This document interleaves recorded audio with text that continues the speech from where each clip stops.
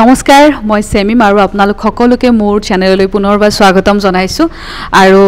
আজিও আপোনালোকৰ মাজলৈ মই দুগৰাকীকো অতিথি আমন্ত্ৰণ কৰি আনিছো আৰু আসলতে আজি মই জীৱনত যিমান ইন্টাৰভিউ কৰিলো সবতকে বেছি সাগে মই নাৰ্ভাস আজি হয় কাৰণ আজি মোৰ সৈতে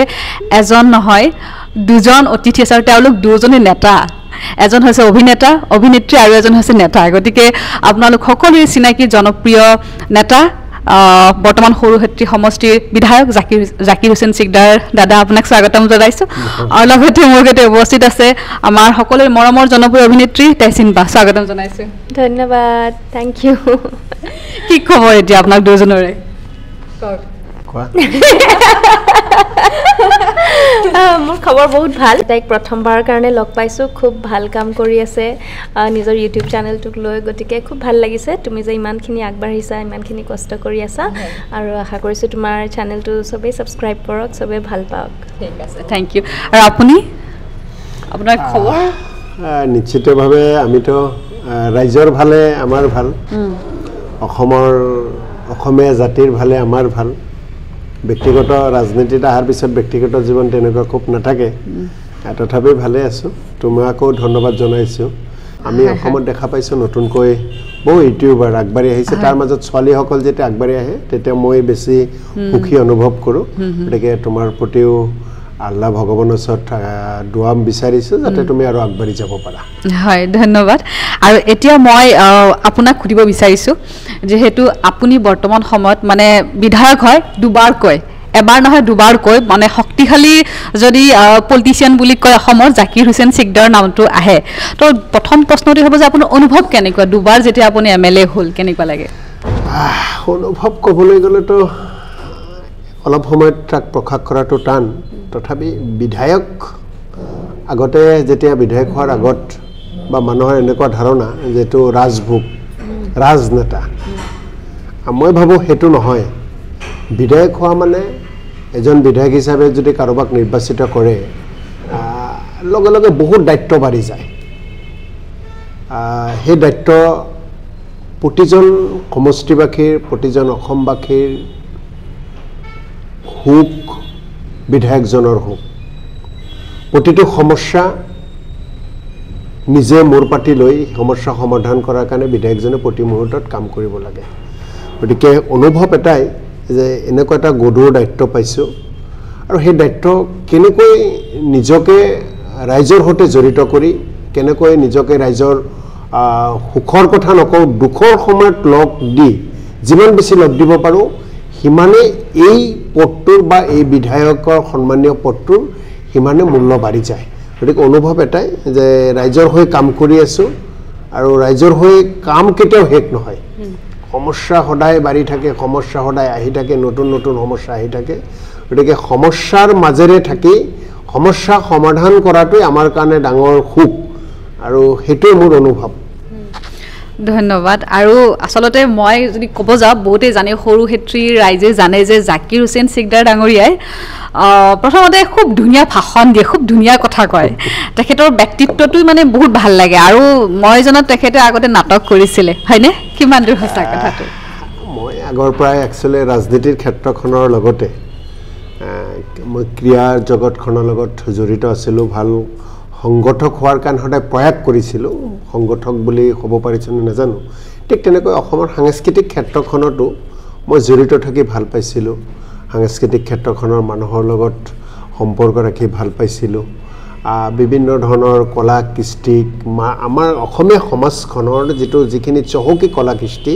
তাক কেনেকৈ আমি জীয়াই ৰাখিব পাৰো তাৰ লগত কেনেকৈ আমি জড়িত হ'ব পাৰো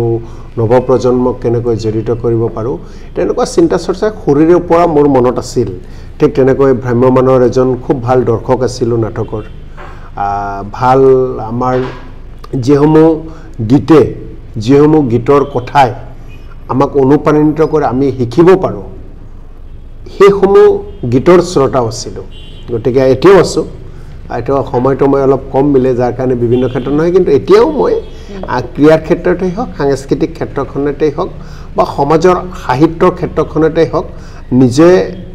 অগ্ৰণী ভূমিকা লৈ বা এজন সৈনিক হিচাপে কাম কৰাৰ কাৰণে সদায় মন আছে বা সদায় তাত প্ৰয়াস কৰি থাকো গতিকে সেই কাৰণে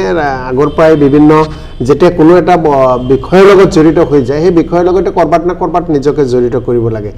নাটক কৰা মানে তেনেকৈ অভিনেতা নাছিলো নাটকৰ লগত জড়িত থকা মানুহৰ লগত সম্পৰ্ক ভাল আছিল তাৰে মাজত সৰু সৰু কৰবাত কিবা ওলাব লগা হৈছিল তেনেকৈ আছিল আৰু সম্পৰ্ক ভাল আছিল কাৰণে অভিনেত্ৰীকে বিয়া পাতি ললে হয়নে এটো মানে জন্ম মৃত্যু বিবাহ তিনিটাটো আৰু ওপৰলৈ লিখি থৈ দিছে গতিকে মই ভাবো ঠিক তেনেকৈ বিয়া পাতা হৈছে আৰু এটো লিখা আছিল এই লিখাখিনি কেৱল আমি বাস্তৱত ৰূপ দিম তাকে এতিয়া বাক খুদিছো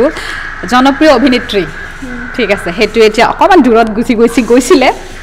এতিয়া জনপ্ৰিয় পলিটিচিয়ানৰ ক'ব গ'লে পত্নী হয়নে নহয় কিমান পাৰ্থক্য দেখিলে অভিনেত্ৰীৰ পৰা মানে এতিয়া অকমান বেলেগ কেনেকুৱা আগত ধৰা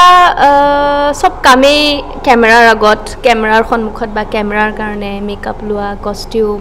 এটা চৰিত্ৰ কৰা ন বাট এতিয়া মানে গোটেই বস্তুবিলাক ৰিয়েল মানে বাস্তৱতনো কি ঘটি থাকে পৃথিৱীখনত আগতে একেবাৰে একো গম পোৱা নাছিলোঁ যেহেতু কি নিজৰ পৃথিৱীখনৰ লগতে ব্যস্ত আছিলোঁ কিন্তু এতিয়া বহুত মানুহৰ লগত জড়িত হ'বলৈ পাইছোঁ হে আৰু তেনেকুৱা যেনেকৈ তেওঁ কৈছে বিভিন্ন মানুহৰ বিভিন্ন সমস্যা সেই সমস্যাবিলাকৰ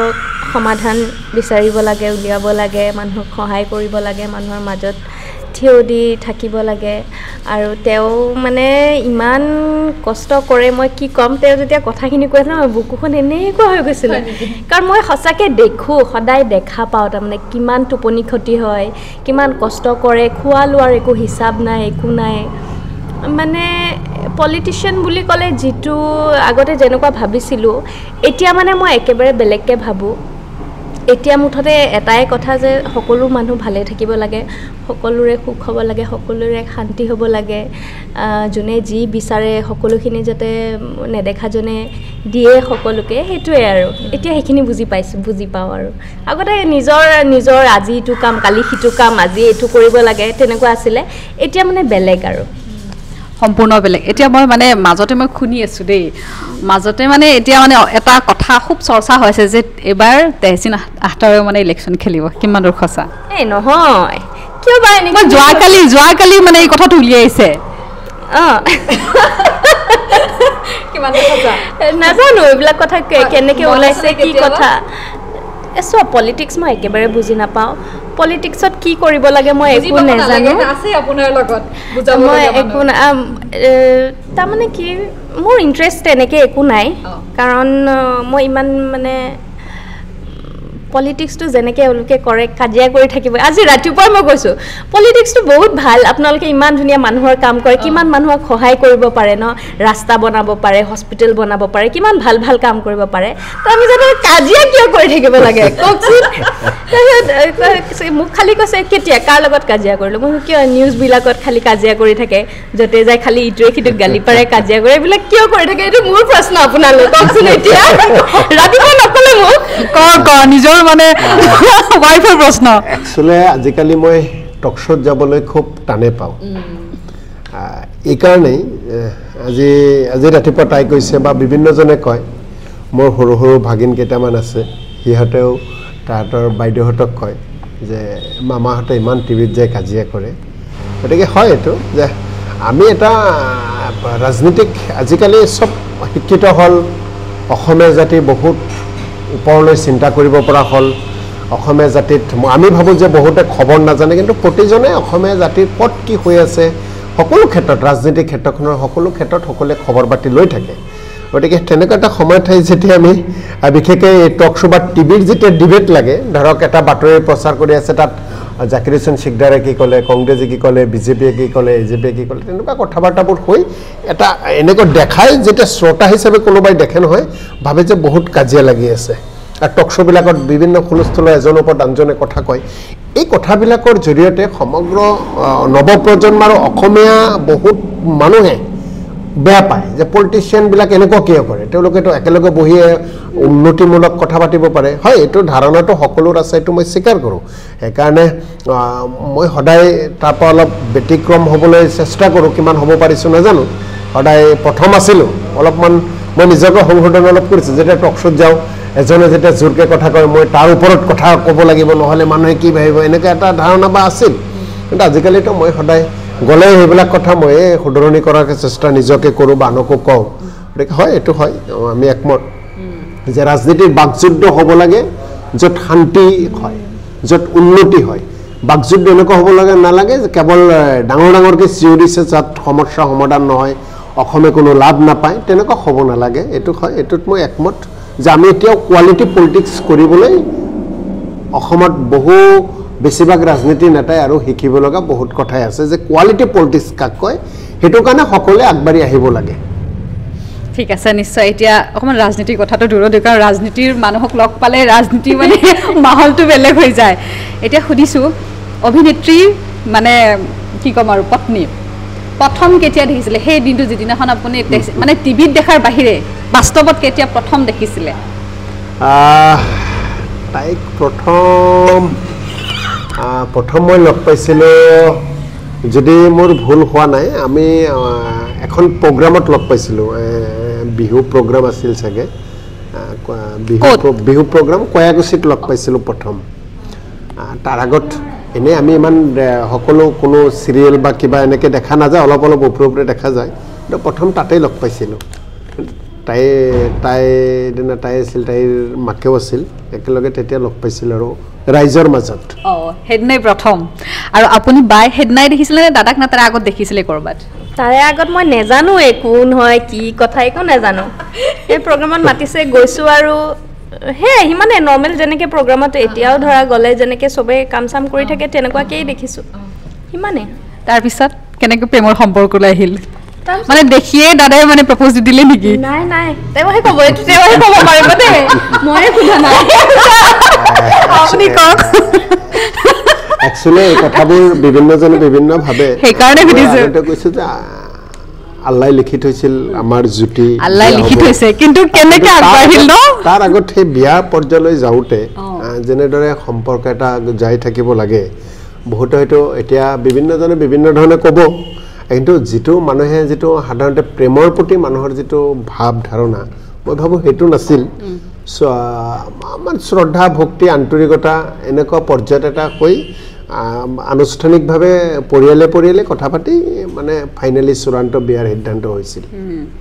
এইটো মানে ক'ব গ'লে লাভ মেৰেজ বুলিয়েই ক'ব পাৰি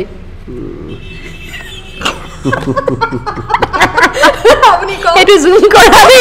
এক্সপ্ৰেছনটো মই ঘৰত চাব লাগিব লাভ মেৰেজ বুলি ক'ব পাৰিনে বা এইটো তেওঁ ক'ব মই বহুত ইণ্টাৰভিউ দিছোঁ মই কৈয়ে মই ক'লোৱে যে তেনেকুৱাতো প্ৰথম ৰাইজৰ মাজত চিনাকি পৰিয়াল দুটা পৰিয়াল একেলগে বহি আমাৰ অনুপস্থিতিত একেলগে বহি কথা বাৰ্তা হৈ বিয়াৰ দিন বাৰ ঠিক কৰা গতিকে এইখিনিৰ মাজত বাকী বুজি ল'লে হ'ল আৰু মুঠৰ ওপৰত মানে মই ক'লো নহয় ৰাজনীতি কৰা মানুহবিলাকে মানে চিধাই কথাটো ক'ব টান পায় অকাই পকাই ক'ব যে নাই হয় মোৰ মানে প্ৰেম কৰি বিয়া পাতিছে এইটো নকয় আৰু হয়নে আমি ৰাজনীতি কৰা মানুহখিনিৰতো দুখটো বহুত যেতিয়া ৰাজনৈতিকভাৱে বহুতে সমালোচনা কৰে আন্দোলনে তেতিয়া থিয় হৈ থাকিলেও বেকাকে বুলি ক'ব কিন্তু তুমিতো ৰাজনীতিৰ লগত জড়িত নহয় নকওঁ মুঠতে এটা কথা লোৱা যে মই এটা কথাই কওঁ যে এইটো ওপৰৰ লিখন আৰু ইয়াতকৈ মই বেছি উলিয়াব নোৱাৰোঁ আপোনাক সুধিছোঁ আগৰ যিজন মানে জাকিৰ হুছেইন sikdar মানে বিয়াৰ আগত আৰু বিয়াৰ পিছত কি পাৰ্থক্য পালে আপুনি একেই একো পাৰ্থক্য পোৱা নাই যেনেকুৱা আছিলে তেনেকুৱাই বহুত চিম্পল যেনেকৈ চিম্পলকৈ পাইছিলোঁ সঁচাকৈয়ে চিম্পল তাৰমানে সেয়াই আৰু সেইটো কাৰণে মানে মোৰ নিজৰো মই যে বিয়া হৈছোঁ মোৰ একেবাৰে ফিল নহয় ইয়াত কোৱাৰ্টাৰতো ফিল নহয় মোৰ ঘৰতো মোৰ ফিল নহয় মোৰ মানে সেয়াই তেনেকুৱাই আৰু একো ডিফাৰেঞ্চ নাই অ'কে আৰু এটা কথা দেই মানে বহুতৰ জানিব মন যায় বিধায়ক আৰু বিধায়কৰ পত্নী বা নৰ্মেলবিলাকৰ কথা মই নকওঁ আপোনাক দুজনৰ কথাটো বেলেগ মানুহৰ ধাৰণাৰ কথা কৈছোঁ যেনেকৈ নৰ্মেল মানে হাজবেণ্ড ৱাইফবিলাকৰ মানে মোবাইল চেক হয় নহয় তেনেকৈ আপোনাৰ চেক কৰে নেকি নাই ন আপোনাৰ থাকে নহয় মানে মনে মনে তেনেকুৱা পৰিৱেশ অহা নাই আৰু নাই চাগে কেতিয়াবা যদি তাই মনে মনে চাই মই নাজানো চাই দিয়া আপুনি কেতিয়াবা নাই একো চাব লগা তেনেকুৱা নহয় নাই চালে ক'লো হয় মই আৰু বেমাৰ নোহোৱা মানুহে ডক্টৰৰ ওচৰত গ'লে পৰীক্ষা নিৰীক্ষা কৰিলেও বেমাৰ নোলায় যেতিয়া বেমাৰে নাই তাক পৰীক্ষা নিৰীক্ষা কৰিলে ভয় কিহৰ গতিকে মই খোলা আছে প্ৰব্লেম নাই হয় কথাটো সঁচা এতিয়া তেহচিন বাই বহুত বছৰ মানে আমাৰ চিনেমা জগতৰ পৰা দূৰত আছিলে এতিয়া 2 বছৰ এটা নতুনকে ধুনীয়া গান গালে বিৰাট ধুনীয়া হৈছে 1 2 3 গানটো শুনিছো বিৰাট ধুনীয়া হৈছে আৰু ঠিক আছে এতিয়া নতুনকে চাগে সিৰিয়েলৰ কামতো ব্যস্ত আপোনালোক দুজনৰ নিজৰ প্ৰডাকচনৰ ফালৰ পৰা কিবা কৰাৰ মন আছে নেকি মোৰ যেটো প্ৰডাকচনৰ পৰা কৰি আছো কাম হেতু আজিমা প্ৰডাকচন মোৰ মাৰ নাম আৰু এটো প্ৰডাকচনৰ পৰা কাম মই প্ৰায় 8-9 বছৰে হল কৰি আছো মানে সৰুৰ পৰা যেতিয়াৰ পৰা গান গাইছো মই ইয়াৰ পৰাই কৰো বাকি এতিয়া লাহে লাহে কাম আৰম্ভ কৰিছো আকৌ চাও কি হয় নহয় ৰাইজে গম পাব আশীৰ্বাদ দি থাকিব আশীৰ্বাদ সদায় আছে তেহচিন বা সদায় মানে জুৰি সদায় মানে আশীৰ্বাদ দিবই ন এটা দাদাক খুদিছো দেই এই যে বিয়াৰ আগত তেহচিন গৰাকী আৰু বিয়াৰ পিছৰ বাই বহুত ইন্টাৰভিউত কৈছে যে বা মানে একো নাজানিছিলে মানে হয় নৰমেল কথা হেতু সৰু কথা বিয়াৰ আগত ছোৱালীবিলাক বেলেগ থাকে তো বিয়াৰ পিছত বাই পিছত ৰন্ধা বঢ়া কৰা শিকিলে তে বাই বনে কি ভাল পায় আপুনি এতিয়া মানে প্ৰথম কথা হৈছে যে আমি গাঁৱলীয়া পৰিৱেশত থাকো যদিও MLA হোষ্টেল আছে এই হোষ্টেলক আমি এতিয়ালৈকে ঘৰ বুলি নাভাবো কাৰণ বেছি সময় আমি তাতে নাথাকো মোৰ এছেম্বলি বা কিবা মিটিং টিটিং থাকিলে থাকা হয় গতিকে তাই ডাঙৰ দীঘল হৈছিল শ্বিলঙত তাৰপিছত আহিলে গুৱাহাটীত থাকিলে তাই থকা প্ৰথম বিয়াৰ আগত থকা পৰিৱেশ আৰু আমাৰ গাঁৱৰ পৰিৱেশটো বহুত পাৰ্থক্য গতিকে মই অলপ সেই বিষয়ে প্ৰথম চিন্তিত আছিলোঁ বা বহুতেই আছিল কিন্তু তাই যোৱাৰ পিছত যেটো ঘৰৰ মানুহ বা ঘৰৰ পৰিয়াল আত্মীয় স্বজন সমষ্টিবাসীৰ লগত বৰ্তমান তাই যেনেকৈ মিলিজুলি আছে বা যিখিনি বেলেগে কয় বেলেগে বিভিন্নজনে মোৰ আগতো খুব মই তেনেকুৱা কথা শুনিবলৈ অলপ টান পাওঁ বুলি মানুহে জানে তথাপি যিখিনিয়ে কয় সেইখিনিত মই ভাল পাইছোঁ যে তাই এই পৰিৱেশৰ পৰা যায় গাঁৱলীয়া পৰিৱেশত গোটেই মানুহখিনিক আপোন কৰি লৈ ভালকৈ চলি আছে আৰু আজিকালিতো বিভিন্ন অনুষ্ঠান প্ৰতিষ্ঠান মই সময় মিলাব নোৱাৰোঁ পাৰ্টিৰ মই যেটো ৱৰ্কিং প্ৰেচিডেণ্ট হলো দায়িত্ব বাঢ়ি গ'ল আজিও মোৰ 4টা প্ৰগ্ৰাম আছিল হঠাৎকৈ দিল্লীৰ পৰা আমাৰ নেতা আহিছে আমি কিবা কাম কৰি আছোঁ দেখাই পাইছে আপোনালোকে আজিও মই তাইক মোৰ প্ৰগ্ৰাম এটাত পঠাই আছোঁ এনেকৈ মানুহৰ লগত বিভিন্ন পৰিৱেশত মিলিব পৰাকৈ নিজকে খাপ খুৱাই লৈছে মই ভাবো এয়া এটা ডাঙৰ পজিটিভ মানুহৰ গুণ থাকিবলৈ এটো কোনো কাকো কৰাব নোৱাৰে নিজৰ হেখিনি গুণ থাকিলেহে পাৰে গতিকে এটো কাৰণে থ্যাংক ইউ তাইক প্ৰথমবাৰ দিছো থ্যাংক ইউ আৰু ভাল লাগিছে গতিকে তুমি যেটো মোক খুদিছিলা কি বুলি ৰান্ধাবাৰাটো আগতে তাই খুব নাজানিছিলে কিন্তু মই দেখিছিলো যে কিছুমান সময়ত দিন ৰাতি তাই সদায় কিবা ইউটিউবত চাই কোনটো ৰান্ধা কেনেকুৱা কি মানে দিন ৰাতি হেতুতে লাগি আছিল সদায় ৰান্ধে দিনটো 4-5 বাৰকে ৰান্ধে এটো কৰে মই আজিলৈকে মোক কোৱা নাই মই দেখি থাকো গতিকে ৰান্ধাবাৰাত ডেভেলপ হৈছে গতিকে ৰান্ধাবাৰাত তুমি আহিব পাৰা কেতিয়াবা তাই বনোৱা খাব আজি কিন্তু বনাই খুৱাইছে দেই এতিয়া মুঠতে অতিথি আহিলে তাই নিজে ৰান্ধি বাঢ়ি খোৱালে কোনো ভাল নাপালেও বেয়া বুলি নকব যেন মোৰ এটা বিশ্বাস হৈছে গতিকে ৰান্ধাবাৰাত চক আছে মইতো মোৰ তেনেকৈ স্পেশাল একো নাই এটো খাব লাগে হেটো খাব লাগে মই একেবাৰে সিম্পল খাও তথাপিতো বাই বনোৱা কোনটো আপোনাৰ ভাল লাগে যে পায়সটো ভাল বনাই দেই তেহচিনে তেনেকুৱা ধৰণৰ আছে নে তেনেকে মানে তেনেকে স্পেশাল বুলি তেনেকে তো আমাৰ আৰু খোৱাবা খাব লাগে খাও তেনেকে মানে বহি খুব তেনেকে নাই তথাপি ঠিকে বনাই মই মানে আমি যেটো অসমীয়া খানা বুলি কও একেবাৰে শাক পাচলি সালাড টালাড তেনেকুৱা হেতু পৰিৱেশত খাও ঠিকে বনাই হুখান মাছটো মই ভালকে বেছি খাও এবিলাকো বনাই ঠিকে আছে চলি গৈছে আৰু ঠিক আছে তো বা আজিটো বহুত নুকুৱা কথাই কৈ দিলে মই এটা কথা এখিনিতে কম দে মই যেতিয়া ফাৰ্স্ট বিয়া হৈছো একেবাৰে একো নেজানো মানে আৰু এদিনতে ঠিক হৈছে মই যে আগতীয়াকে কিবা এটা শিকিম হেতু চান্স নাপালো আৰু বিয়াৰ পিছতে যেতিয়া কোৱাৰ্টাৰত আছো তেতিয়াটো ৰান্ধিবই লাগিব কি কৰিম আৰু গোটেই ৰাতি ভিডিঅ চাও মই গোটেই ৰাতি ভিডিঅ চাও আৰু ৰাতিপুৱা সোনকালে ওলাই যায় 9টা মানত ওলাইয়ে যায় উঠি পেলাই আৰু সেই ভিডিঅ' চাই তেনেকৈ বনাওঁ আৰু প্ৰথম কেইদিন খাবলৈ এনেকুৱা বেয়া হৈছিল নহয় মই এওঁক দি বাকী চবকে দি মই নিজে ছুইগি অৰ্ডাৰ কৰি খাওঁ অঁ তাৰমানে নিজে ৰান্ধি পেলাই খাবলৈ মন নাযায় ন আৰু ফাৰ্ষ্ট ৰান্ধিছিলোঁ আৰু এইখিনিত ময়ো তেওঁক থেংকছ এটা দিবই লাগিব যে কোনো দিন মোক নক'লে যে কি বনাইছা ভাল লগা নাই খাই যেনেকুৱাই নহওক কেনেকুৱা হৈছে অঁ ভাল হৈছে পাৰিবা সেই পাৰিবাটো যে কয় সেইকাৰণে চাগে মোৰ আগ্ৰহটো বাঢ়িল আৰু এতিয়া মানে ঠিক ঠাক আৰু এতিয়া নিজে এটলিষ্ট খাব পাৰোঁ আজি যে বনাই খুৱাইছে আজি মই অন কেমেৰা কৈ দিওঁ দেই আজি আচলতে দুজনৰ লগতে মই ইণ্টাৰভিউ কৰাৰ কথা বহু দিনৰ পৰাই কথা মানে এজনক যদি ইচ্ছা কৰিলে মই কেতিয়াবা ল'ব পাৰোঁ কিন্তু মই দুজনকে বিচাৰিছোঁ চ' বাই ক'লে যে তোমাৰ মোৰ তাত যোৱাৰ কথা কিন্তু সময় যিহেতু নিমিলে আপোনালোকে জানে গতিকে মই আহিলোঁ বাৰ ঘৰত ইমান মানে খানা খাব দিছে আজি মোৰ কেমেৰা পাৰ্চন পম্পী আমি দুটা খাইছোঁ মই বাক সুধিছোঁ বাক কোনে বনাইছে মই বনাইছোঁ লগত মোক সহায় কৰিছে মোৰ বান্ধৱী এতিয়া বান্ধৱীৰ নিচিনা হৈ গ'ল ফিৰোজা তাই মই বনাইছোঁ কিন্তু সঁচাকৈ বিৰাট ধুনীয়া হৈছে আৰু মই অন কেমেৰা গৈছোঁ মানে মই ভবা নাছিলোঁ যে এগৰাকী মানে বিধায়কৰ পত্নী লগতে অভিনেত্ৰী নিজে বনাই খুৱাইছে একেলগে আমি বহি খাইছোঁ গতিকে ভাল লাগিছে দেই বা মোৰ ভাল লাগিছে দেই তুমি যে আহিছা আৰু যে খাইছা তাৰ কাৰণে থেংক ইউ যিয়ে নহওক দাদা মই বেছি সময় নলওঁ আপুনি বহুত ব্যস্ত মই ইতিমধ্যে গম পাইছোঁ এটা কথা ৰাজনীতিৰ কথা মই এটা সুধিব বিচাৰিছোঁ মানে কিছুমান কথা মানে চলি থাকে নহয় মানে সুধিবই লাগিব আকৌ পিছত ভিডিঅ'টো চাই মোক ফোন কৰিব যে চেমি অমুকক ইণ্টাৰভিউ লৈছিলে এই প্ৰশ্নটো কিয় নুসুধিলা এনেকুৱা মানে হয় জাকিৰ হুছেইন sikdar মানে খুব সোনকালে কংগ্ৰেছ দল এৰিব বুলি কিবা এটা কথা ওলাই আছে ঠিক আছে এইটোতো বাৰু হয় মই ভাবোঁ যে তোমালোকৰ নিচিনাকৈ যিসকলে একবাৰে প্ৰত্যক্ষ ৰাজনীতিত নাই এই গণতান্ত্ৰিক দেশ এইখন আমাৰ এইখন দেশত প্ৰতিজন মানুহে যেতিয়া ৰাজনীতিকভাৱে সচেতন হ'ব তেতিয়াহে আমি সঁচা গণতন্ত্ৰ পাম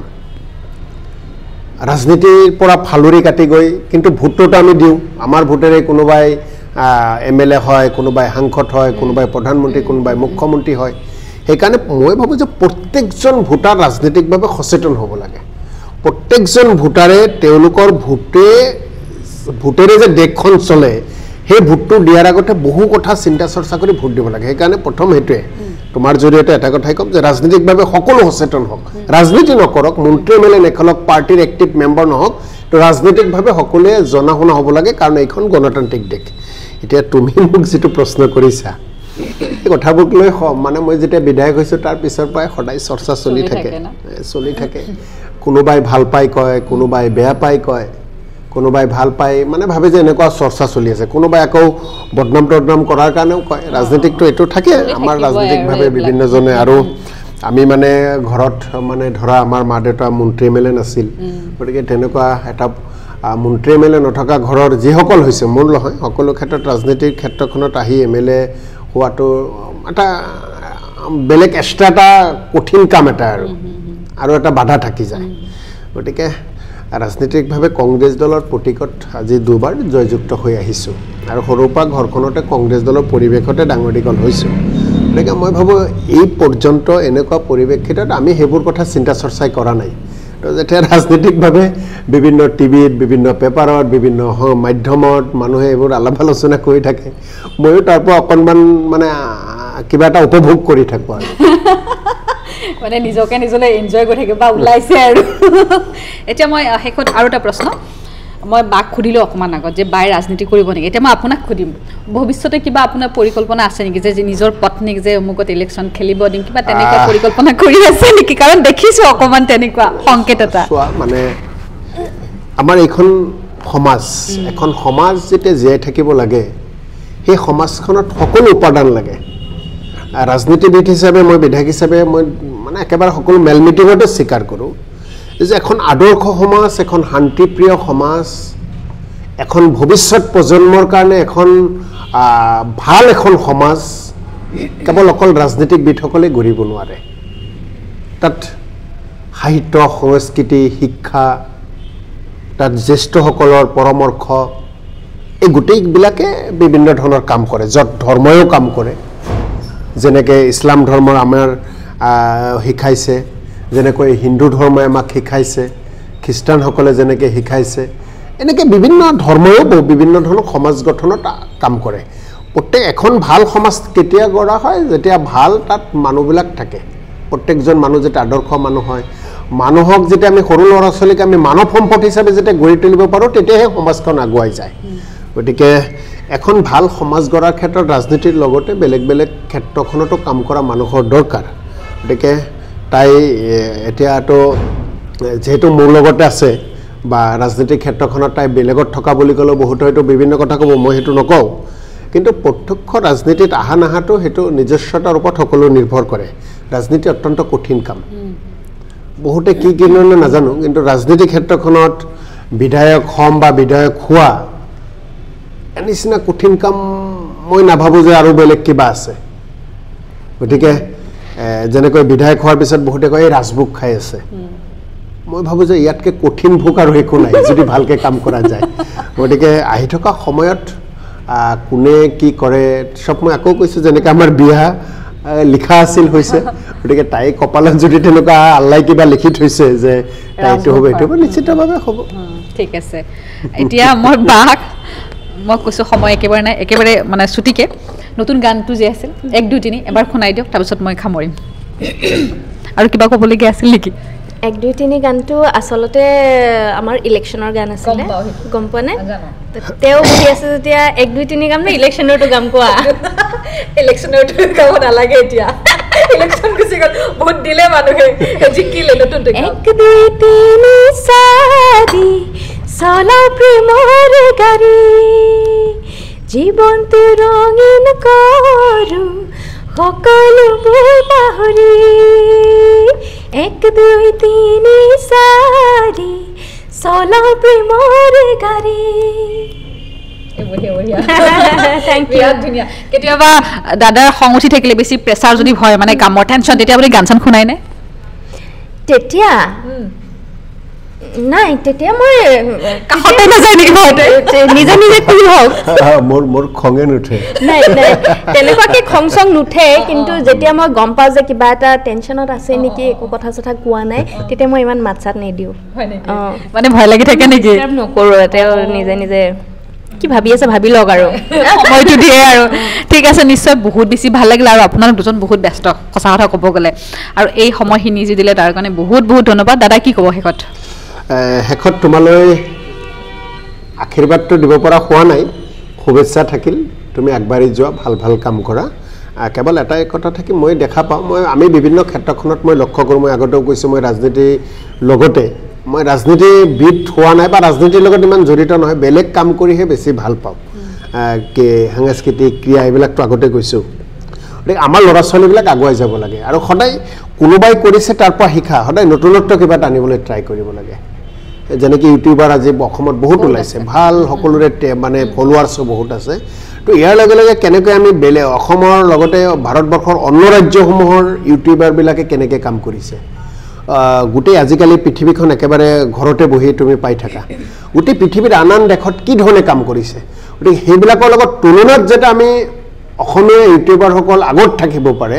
সেইধৰণে তোমালোকে আগুৱাই যোৱা তাৰ কাৰণে শুভেচ্ছা থাকিল ঠিক আছে নিশ্চয় ধন্যবাদ আৰু আপুনি কি ক'ব মই সকলো ভালে থাকক আৰু নিজকে ভাল পাবলৈ শিকক আৰু নিজৰ হেল্থ নিজৰ মাইণ্ড নিজৰ বডি চব টেক কেয়াৰ কৰক যতন লওক নিজৰ আৰু নিজে ভালে থাকিলে নিজে ফূৰ্তিত থাকিলে আমি নিজৰ ঘৰখনক আৰু আনক সকলোকে সমাজখনক ভালে ৰাখিব পাৰিম ফূৰ্তিত ৰাখিব পাৰিম বঢ়িয়া আৰু এটা প্ৰশ্ন মনত পৰিছিলে মই মানে ভাবিছিলোঁ এটা প্ৰশ্ন আধৰুৱা হৈ গৈছে দুজনৰ মাজত কাজিয়া লাগে নে নাই নালাগে ভাবিছোঁ মই ইমান মানে বাক দেখি মোৰ খং নুঠে দাদাৰো খংতে কাজিয়া হয় নে নহয় নহয় দাদাই কি কয় কাজিয়া হৈ পোৱা নাই জানানে মই ভাবোঁ অকল তাইৰ লগত নহয় কাজিয়া লগাটো কাৰো লগতে মনতে নপৰে তথাপিতো হাজবেণ্ড ৱাইফৰ মাজত কেতিয়াবা সৰু সৰু কাজিয়া লাগে নহয় নালাগে কি কয় তুমি যেনেকৈ বিভিন্ন মানুহৰ ওচৰত যোৱা বিভিন্ন চিন্তাধাৰাৰ তাত আমাক ভাল পোৱা বেয়া পোৱা মানুহ চবকে লগ পোৱা এই বেয়া পোৱা মানুহে কিমান বেয়া বেয়াকৈ সমালোচনা কৰি থাকে কিমান বেয়াকৈ মোক লিখে আজিলৈকে কাকো মই কোনো প্ৰত্যুত্তৰ কৰি পোৱা নাই গতিকে সেইটো এটা নিজৰ মানে গুণ বুলি নকওঁ তেনেকৈ চলিব বিচাৰোঁ আনে গালি দিলেও বাছ সেই গালিৰ পৰা শিকিবলৈহে মই চেষ্টা কৰোঁ গতিকে যেতিয়া আনৰ গালি নিজৰ গাত নালাগে তেতিয়া খংটো উঠাৰ প্ৰশ্নই নাই আৰু কি জানানে মই তেওঁৰ পৰা বহুত কথা গম নোপোৱাকৈ শিকি আছোঁ আৰু তেওঁ যেনেকুৱা ময়ো তেনেকুৱা হৈ গৈ আছোঁ নেকি মোৰ কিন্তু এনে খং ৰাগ বহুত বেছি আছিলে জানা নেকি আগতে মানে সৰু সৰু কথাতে খং উঠে টিঙিস্কেল মাৰে লাগিয়ে যায় মানে এওঁৰ লগত নহয় মাহঁতৰ লগত আব্বাৰ লগত ঘৰৰ মানুহখিনিৰ লগত মানে এনেই লাগি ফুৰোঁ মই সিহঁতৰ লগত কিন্তু এতিয়া মানে তেওঁ যেনেকুৱা মই তেনেকুৱা হৈ গৈ আছোঁ আৰু কেনেকৈ মানে নিজৰ মাজত কেনেকৈ সেই পিচটো আনিব লাগে সেইটো তেওঁৰ পৰা শিকি আছোঁ আৰু নিজে নিজে শিকি আছোঁ বঢ়িয়া ভাল লাগিল আৰু এনেকৈ দুজনৰ মানে কাজিয়া নহওক আৰু কেতিয়াবা কাজিয়া হ'ব লাগে দিয়কচোন তো ভালে থাকক দুজনৰ মানে সংসাৰখন আগবাঢ়ক তাৰে কামনা কৰিছোঁ আৰু আপোনাৰ ৰাজনৈতিক জীৱন মানে ভাল হওক আৰু ভাল হওক আপোনাৰ আৰু আপোনাৰ যাত্ৰা আৰু মানে উজ্বলি থাকক আৰু আমাৰ মানে ভাল কাম আমি বিচাৰোঁ শুভেচ্ছা থাকিল আৰু আজিলৈ আহিছোঁ নমস্কাৰ থেংক ইউ